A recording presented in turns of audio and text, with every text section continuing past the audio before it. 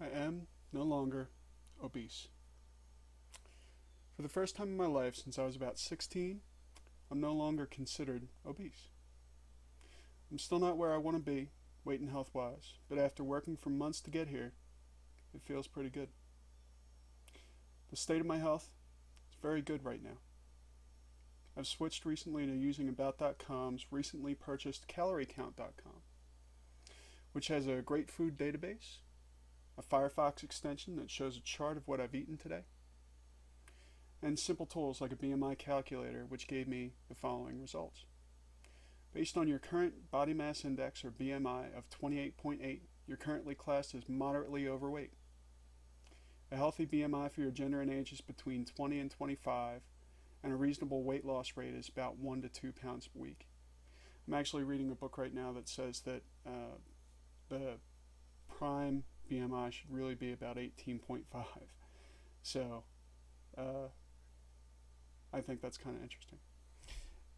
At any rate, I'm currently consuming about 1,850 calories a day, which is a switch from my floating BMR based intake, which is what I talked about in the earlier post. I don't imagine it'll change this rate again before I reach my second goal of 190 sometime in late February of 2007. My final goal will probably be lower than that. It'll probably be about 175 or 180. You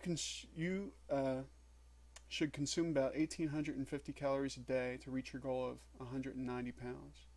This is at a reasonable weight loss average of 1.5 pounds per week, which should be reached by February 27th, 2007. I also wanted to note that so far since April 19th, 2006, I've traveled over 270 miles on my bike. This news especially from my good friend Brian, who recently blogged about his biking travels. He takes less frequent, much longer trips. He rides like 50 miles at a time.